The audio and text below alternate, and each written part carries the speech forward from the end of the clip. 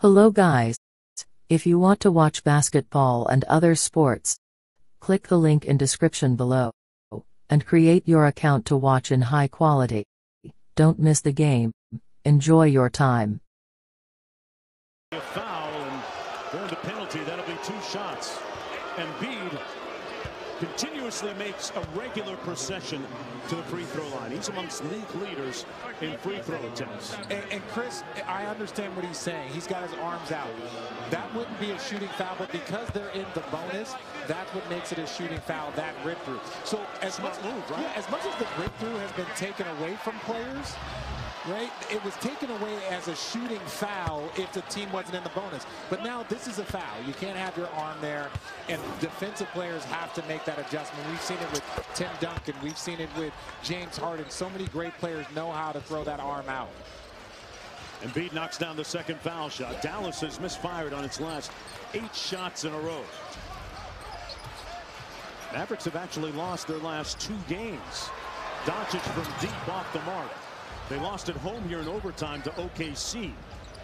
Luke Dort got hot in OT with 14 points in that game, and then before that, losers in Orlando against their former assistant coach, Jamal Mosley. Embiid on the repost. They double team him this time. Shot clock down to 4. Seth Curry's got to get busy here. Good contest by Green. A better shot by Seth Curry along 2 falls. Just elite shooting there. Sometimes when there's 2-3 seconds on the shot clock, you have plenty of time. Way not to rush by Seth Curry and getting to a little step back 3-pointer. They double team Luka. Good corner find to Bullock. Inside, a lot of contact. That's going to be a block against the 76ers and Isaiah Joe. Timeout on the floor. Sixers with the lead when we come back. The leaders in the East in the loss column. There it is. Philadelphia behind Miami and Chicago by mere percentage points. Chicago in Indianapolis tonight against the Pacers as Bullock knocks down the free throw. Now Philly fans, don't come at me, but I still believe this is not going to end well. No, I think winning a championship is one of the hardest things, and I think that's known. But unless they bring in somebody, or unless they're able to trade Ben Simmons, it doesn't mean that they can't make it to a conference finals, can't have a great season, and that Joel can't win the MVP. But I just think if they don't get him playing or get something for him, it's going to be hard to win a championship this year. You need everything hitting on all cylinders. And speaking of all cylinders, Tobias Harris knocks down the pull-up. I just think it's going to be extremely difficult when you look at the depth and like a Milwaukee that's pushing on all cylinders their entire roster. Here's Bullock, corner 3, a little bit short, but he was fouled by Seth Curry on the attempt. So that should be 3 free throws. Just to put a period on your point, Richard, when you have Embiid as healthy as he is, that's something that you want to take advantage of too. You should, and I think that's been kind of the sentiment that, like, hey, you're playing great, you don't need to take something or get something in return. You want to get the player that you felt like you deserve in Ben Simmons or something for him. Right. But right now, if you're talking about a fully healthy Miami team, a fully healthy Milwaukee team, obviously Brooklyn's been struggling right now, but that's another team that they have the capability to be fully healthy, at least on the road. So I just look at this Philly team and know that they can win a lot of games, and I know Joel has the ability to win the MVP, but winning a championship and winning 4 rounds, you might want a fully loaded roster. Bullock knocks down the free throw for the Mavericks, an 81% free throw shooter on the season. Last 15 games, he's actually been the team leader in plus minus for what it's worth. Luka's next best, but he's had, as I said, good offensive output in the last 4 games, averaging just under 18. But how much does this Dallas team miss Tim Hardaway Jr.? Well, Tim Hardaway Jr., he's just one of those guys that obviously he sprays the floor, does a lot of things. For me, I just think Tim Hardaway is one of those guys that can create buckets and he just brings a level of energy for this team. Obviously offensive talent, but I think they're fine. Guys are holding down the fort. Andre Drummond off a nice dive drop from Tobias Harris, and now a steal by Thibault. What else is new? Isaiah Joe. Drummond keeping it alive underneath. Oh, man, he put the Mavericks roster in the weight room there. Great effort from Andre Drummond, who had a 16-point, 23-rebound game on Monday in their game against Memphis. Great hands by Harris. It went to Bullock, though.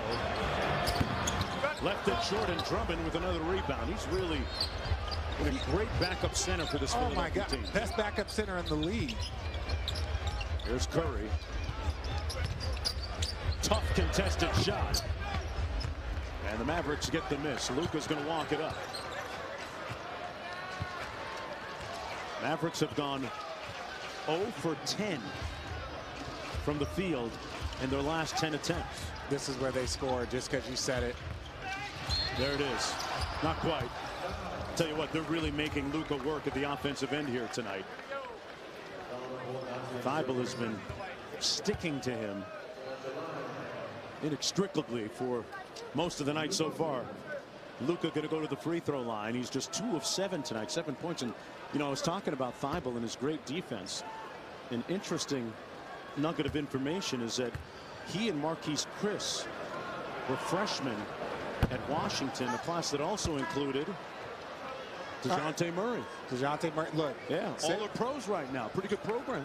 Washington has one of the most underrated programs in this league. When you talk about guys that come from that area, there's so many great players that come from the Seattle area, the Washington area, just in the surrounding, that Pacific Northwest. A lot of basketball players come from that area, and it's one of those things that they take a ton of pride in, but it doesn't always get mentioned. Luka goes 0 for 2. Got the ball back, 6 seconds to go. That's his patented fadeaway, and it's nothing but net.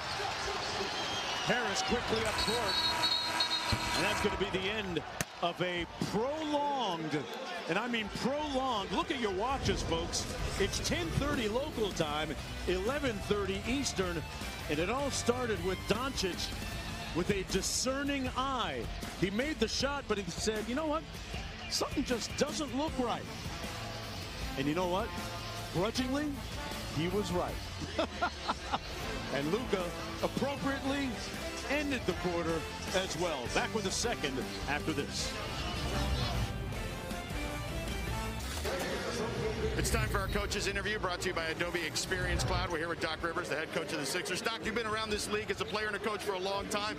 Have you ever seen anything like that 40-plus minute delay we've had? I don't know if 40. I've seen delays, but that was a long one, that's for sure. You know, you don't even know what to do. Do you warm up? Do you shoot? I mean, fortunately, Joel had 2 free throws. That was a good part. Yeah, and you're up 9, certainly, at this point. What do you like most of what you've seen from your team thus far? I liked our pace overall. I mean, giving up that free throw rebound, I'm not a little upset by that, but I like our pace. We got to keep the pace up in this game. Doc, good luck. Thank you. Thank you. Guys, back to you. All right, George, and offensively, boy, the 76ers shot 57% from the field against a very much improved Dallas team defensively this year. They're rated number 5 in the league in defense as Niang drills one from downtown. And what's weird is that we've seen not the road team struggle after the break. It's been the home team, 1 for 11 since that break. So I'm really curious to see how Dallas is going to settle in here in the second quarter. Finney Smith cross-court finds a Josh Green, and the Arizona product misfires. That was for you, Rick. Thank you. I appreciate that. And we got a whistle, and it's going to come back the other way. I stepped out of bounds. Stepped on the sideline.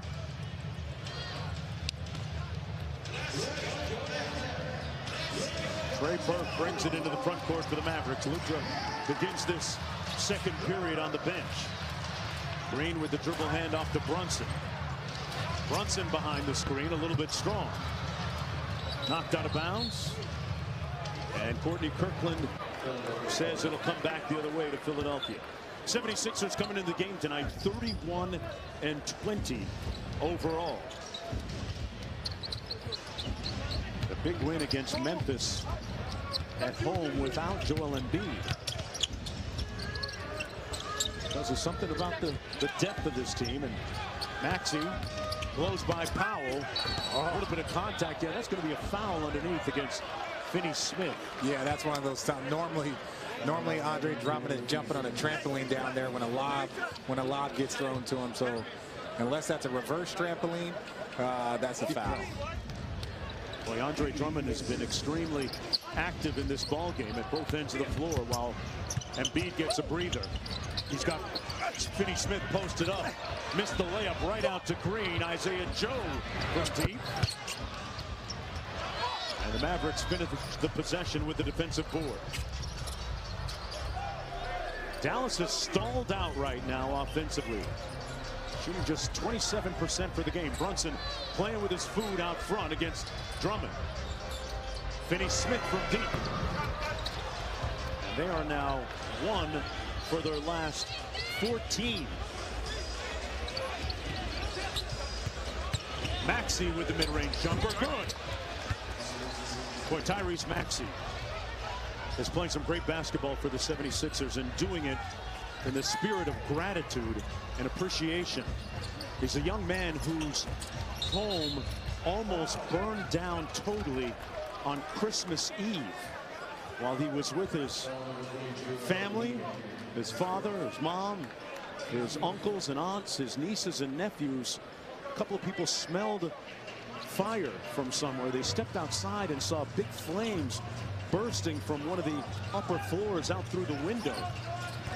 It was too late to try and put it out. And by the time they did get everyone out of the house safely, nobody was injured. But he lost a lot of sentimental personal items, but it's really kind of sent his life into a little bit of chaos. Trying to find living quarters and getting settled again, but it hasn't bothered him on the floor. Green from the corner missed everything. No, and look, for Maxey, everyone speaks so highly of him on and off the floors. You see Trey Burke with the little speedster left-hander. Dallas Mavericks loving to see that right now. They just need to get back on the board. The worst part for Maxey about that house fire was that he was disappointed that his younger family members didn't have as many presents to open the following day. But he was still grateful for everyone's safety. Drummond going to be called for the offensive foul. Wow. So I got a question. Now this is purely hypothetical. Go ahead. And we're going to talk about it after this replay here by Drummond. I think he was a little bit frustrated after not. That's just a good, strong move to me. That's what it looked like. Do you think the Dallas Mavericks are regretting changing that hoop yet? Hey, you might have something there. I'm just saying, like, you know. They should have given that one to Philadelphia. Sometimes it's the old janky hoops are the ones that all the balls go in. There you go. Brunson really sold that foul, and that's going to put him on the free throw line. They have been ice cold as it is outside, where temperatures right now about 27 degrees, feels like about 12. Jalen Brunson going to the free throw line for the Dallas Mavericks. A guy that really established himself as one of the leaders of this team in the 10 games that Luka missed with an ankle injury. Averaging 16 points a game on the season, along with 6 assists. Well, we have a special NBA Sunday matchup coming your way as the Hawks are in Dallas right here to face the Mavericks. 6 p.m. Eastern on ESPN, as well as the ESPN app. And man, if you haven't missed it, the Atlanta Hawks, Richard, have turned the corner a little bit here. And man, Trae Young was ice cold, and I mean that cold as in like a good way. Oh, okay. The other day. Thank you for specifying that. He was cold-blooded cold, like ice tray cold. Maxey getting into the paint and gets fouled by Dwight Powell. As everyone is prone to do, he says he didn't touch him. Yeah, but Natalie Sago disagreed. Dwight Powell's one of those. Oh, he didn't touch him. That foul was on Trey Burke. Yep. Foul was called on Burke. So he was right. So he was right. You were right. You didn't touch him. You didn't touch him, but you know who did? Trey Burke.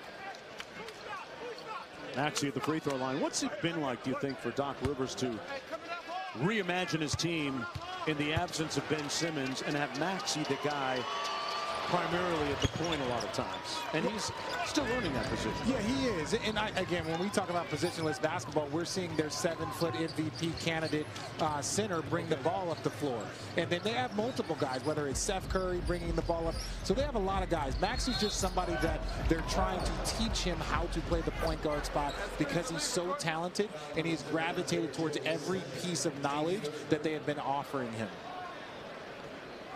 Really been up to the challenge.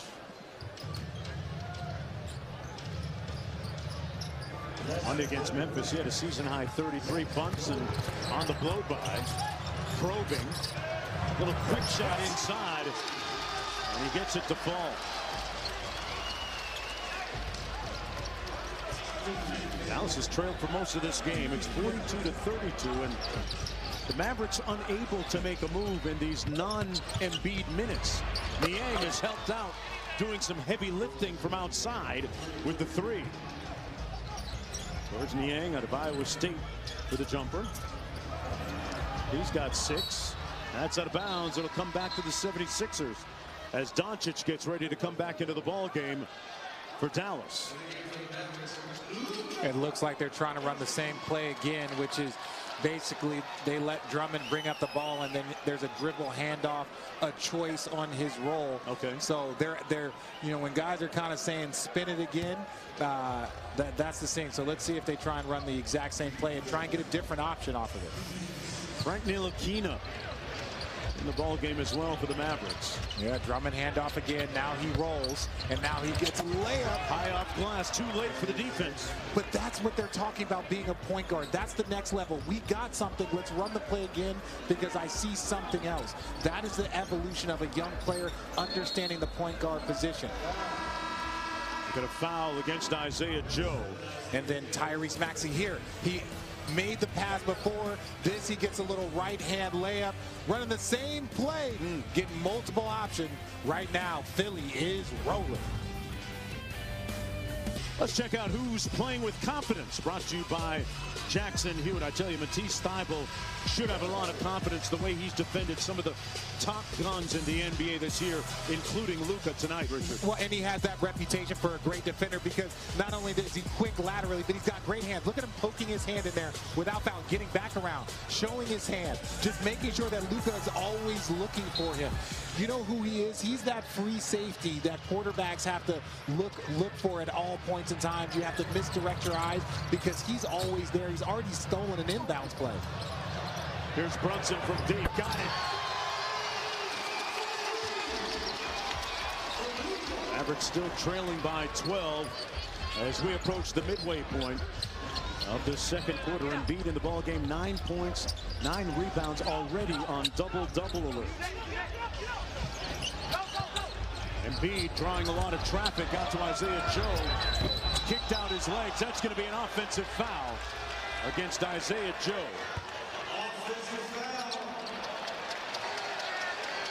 And Seth Curry getting ready to come back in. This one looked pretty obvious. Yeah, that's the right call. Good pass there by Joel. And then here, Joe, that's an unnatural movement. You think? And that's his 4th personal foul already. Wow. On a night when 76ers are without Shake Milton, of course, again, and Furkan Korkmaz also unavailable due to injury. Doncic guarded by Danny Green right now, and Doncic immediately scores. Look, I'm going to be really honest. The Dallas Mavericks are lucky to be down only 10 right now. Philadelphia, a little delay set with Embiid out front. Niang on the drive. Got it to go. Niang with a couple of perimeter J's in a drive game. Yeah, well, Doc Rivers described him as an agitator. He's one of those guys that's always in the fray, doing the little things. He actually likes kind of being a villain in certain moments. So he's a good guy that you want on your team. 8 points in 6 minutes. Brunson working against Maxey. Lost him on the screen. Drew the foul. And Jalen Brunson stunting like his daddy right now. Rick, former NBA vet. And here Luka coming off that little dribble handoff. He has the option, and that's the fake. He throws that fake to make Joel Embiid feel that he's going to throw the lob to Powell. Joel slides off, and then that gives him the opportunity for a little floater. So just those little ball fakes that Luka is so good at while doing his Euro, getting other players involved. Brunson knocks down the free throw, and Thibault coming back in for Danny Green. No doubt going to lock onto Doncic again. You know, Luka to 2 for 6 from the field while he was in, and Doncic right now 4 of 9. Brunson is going to be an unrestricted free agent at the end of this season, and his price tag is going up. 11 in this quarter. What's that brick at right now? Increasing. Maxey over to Niang. Embiid tried to post up. No foul called on Powell. Luka guarded by Niang in the cross switch. In transition. Luka got him on his hip. Tough pass in traffic. Never got to Powell. Out of bounds. Embiid looking at Natalie Sago, saying he was held on that post-up. 10-point ball game, under 5 minutes to go. Dallas baseline out of bounds. Doncic doing the honors. Bullock with a quick 3 pull, and it's butter. And for such an elite shooter, he's got kind of a low arcing shot. He is, like, everywhere he goes, he has just been a dead-eye shooter. But when you watch it shot, quick release, he's got the height, but it's got a kind of a surprising low arc for such a great shooter. Tobias Harris had it rattle out, gets it back. One more to Seth Curry. Embiid hits it back out on the repost. Deep position. There's automatic. That's like a drill. There's nothing you can do. He's doing a drill out there, Richard. He's so big, throws it back out to Seth, resets the defense, and then the next time he gets it, he goes quick before the double team. That's just elite basketball IQ there. And Powell with the alley-oop. Dwight Powell disturbing the peace. We are watching an absolute basketball clinic by 2 of the best players in the NBA, Luka Doncic and Joel Embiid. Look, before he faked and faked out Joel Embiid, this one throws the lob to Dwight Powell. Easy 2-point finish.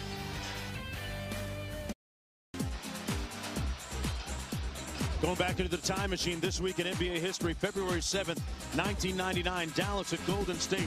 Do you recognize number 41? The hairstyle was a little bit different. A cross-court find from Sean Bradley, and Dirk made his first field goal, career bucket right there. Finished the game with 16 points on 6 of 10. Mavs won the game in double overtime. His number in the rafters. Got a statue outside here at American Airlines Center, and one of the greatest to ever do it. Embiid, meanwhile, battering and bruising that Mavericks defense inside. He'll go back to the free throw line. Not sure what you do with this. There's nothing you can do with it. There's absolutely nothing. And look, Dwight Powell is probably more of a hybrid power forward than anything. Right. So he's doing his best. He comes out, he plays with a ton of energy all the time, but Joel Embiid is tough for the biggest, most dominant centers. Anthony Davis, Rudy Gobert, guys that are just, you know, next level. And here, there's just absolutely nothing you can do about that, especially now that he's raised his game with his passing. Yeah. So now, if you try and double team him, if you try and do that, his skill level is so high that he just picks teams apart. Richard has really put the work in. For example, before a game against Sacramento last week, he not only did 1 but 2 separate workouts prior to the game, getting shots up. He's been consuming copious amounts of videotape, watching a lot of film, making himself better. Just a guy who's showing the results of his labor right now. Finney Smith from the corner. And Harris, who already has a double-double, by the way, with 11 points and 10 rebounds. Into Embiid. Tried to hit Harris, got it finally. Harris inside, through the contact for the bucket. And you got to give credit to Doc Rivers. As Joel Embiid has improved his game, their movement around him has been a focus, and just making sure that as they double team him, they are able to find ways to still get themselves involved. Right. Embiid falls to the court. That's going to be the 4th team foul against the Mavericks. Misspoke a moment ago. Tobias Harris only has 2 rebounds. It's Embiid with the double-double. Every time he falls hard, an entire city holds its collective breath. At this point in time, I'm going to say an entire league holds their breath. Yes. Because, and it's true, yeah, the Philadelphia 76ers fan. But Them he first. is, yeah, them first. But he is one of those guys that the entire league, you know, and NBA fans enjoy watching. You watch the growth. You watch the maturity of Joel Embiid turn into one of the most dominant players that we've seen in this era. Trying to post up Marquise Chris. They double team him. Luka comes on the double. It goes out of bounds off of Doncic's foot. Shot clock down to 5. As Boban Marjanovic comes into the ball game, and look at the number of games Embiid has missed in his career. And we talked about it. Jason Kidd said he was going to throw every center at Joel Embiid. We've seen Powell, we've seen Chris, and now a standing ovation for Boban. With 7 foot 14 inches, counts as 2 centers, right? And it doesn't matter to Joel Embiid, who says, I don't care how many centers you have. Yeah, and I'm going to tell you this: as soon as Joel was like, "Oh, you guys are bringing in a new center for a standing ovation. Take this bucket with you." Doncic kicks it out to the corner. Finney Smith rolls it home.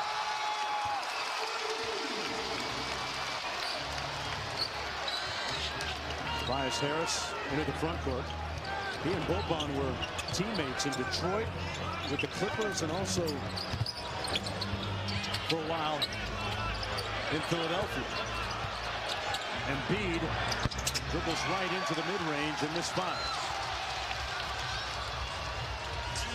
Got the Bobby and Toby show on the floor, albeit for opposing sides this time. Doncic, tough bucket off glass. And I would now with 13. And I want to see Joel still go into that post against Boban. I know you can take him out on the floor and use your skill work, but you are also more physical and dominant than him. Coming downhill right at the big man, draws the foul, and Embiid walks right to the free throw line. It's just business for him. Yeah, don't just settle for threes. I know you knocked down that 3. You come for that jumper. Go at the big man. Right there, as we talked about here. Hits him with a little drive. That's the follow through. The initial ball, he got ball, but the follow through, that's the foul. No, Embiid's what, 27 years old. I remember him telling me when he first came to the United States, went to an academy down in Florida as a teenager. He said he could barely speak or understand English. He learned English by listening to Rick Ross and other rap stars. That's one way to learn English. Yeah. Diversified colloquialisms too. Yes. Jargon, so to speak. Yeah. And one of his first practices when he was at Kansas, he got dunked on by Tarek Black, a teammate. And after that practice, he went to his head coach, Bill Self, and said, "Coach, I'm not sure I'm good enough to play here. Maybe I should redshirt." And Self looked at him and said, "Are you kidding me? You're going to be a top 3 pick in a few months." Yes. He's come a long way, and he's put the work in, and it hasn't happened by chance. Embiid on cue with the steal. Gets on the deck. Great hustle out to Thibault, over to Green. This has to end in a basket. Almost. Doesn't have to do anything, but you love to see the hustle by the big fella. Back out to Doncic. A little over a minute to go. Luka decelerates, comes up short. Green with the rebound, and we're going to have an offensive foul. Things went sideways for the Mavericks, starting with that air ball by Doncic. And this right here, these are the moments when you see your big fella who's missed more games, or who's almost missed more games than he's played in, diving on the floor, kicking out the Matisse Thybulle sprints and follows it up. This is the MVP effort. This is how you lead a team. You put your body, you put everything on the line. This is a random day in a snowy February, and he's diving on the floor like this is game 7 of the finals. Embiid in three-point territory. 15-footer. Halfway down and out. He's really improved his mid-range shooting percentage over the last couple of years, too. Doncic around Thibault. Got his own rebound. Playing peekaboo. Got it to go. Oh, they went for the okey-doke. He's just so quick down there with the ball fakes, a little jab, just enough to be able to shoot floaters. They had a 2-for-1, but they're going to run one here. About a 10-second difference between the shot clock and game clock. 76ers up by 9. Seth Curry off the Embiid screen.